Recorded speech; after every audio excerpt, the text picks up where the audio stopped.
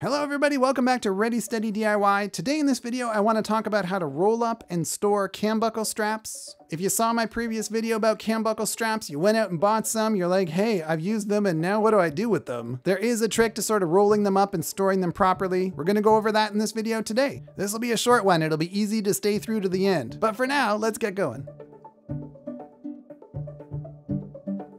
So firstly, this only works with cam buckle straps that have no hardware on the ends. If there are hooks, other kinds of hardware, this won't work, but there's actually quite a lot of cam buckle straps that you will find out there in the world that don't have hardware on the ends. If you've seen my video before about cam buckle straps, you know this. Generally, cam buckle straps are made to be lighter weight than ratchet straps, and so they often have no hardware on the ends because they're excellent for bundling things together. So the first step, you lay the webbing out flat and you make sure there are no twists. If there was a twist and it wasn't perfectly flat, it will come back to haunt you in the wrap later, so you want to make sure you're starting with it flat. So then you take the free end of the webbing and you pass it through the base of the buckle, not the teeth, which would lock onto it, but underneath that, the base of the buckle. And you allow about 10 inches to hang over the right side of the buckle as it faces you. You can be a little off here. I usually allow about 10 inches with this length of strap. This strap is 15 feet long. And so by passing the webbing through that base of the buckle, you've overlapped most of the free end with itself and created a loop. And because you were careful in the beginning to make sure it was flat, the loop has no twists in it at all. So since you basically made a very long loop to the left of the buckle, you work your fingers down that loop until you get to the very apex of it. That's where you start rolling. It's a little bit fiddly at first. The beginning is a little bit hard to get, but you work your way up, you roll, you roll, you roll, until you have rolled up the entire amount of webbing all the way back to the buckle. You grab the 10 inches of strapping that's to the right of the buckle and wrap it around the roll you made with your webbing. This is gonna feel like you're wrapping it around opposite to the direction of the roll. That's totally cool. And once the whole roll is completely wrapped up with your extra 10 inches or so of webbing, you run that 10 inches through the teeth of the buckle, pull it tight, and it'll lock.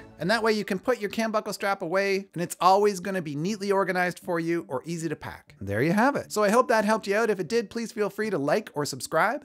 Liking and subscribing really helps a channel like this, and if you could do that for me, I'd really appreciate it. And otherwise, take care, stay safe, have fun with your DIY projects, and I'll see you next Saturday.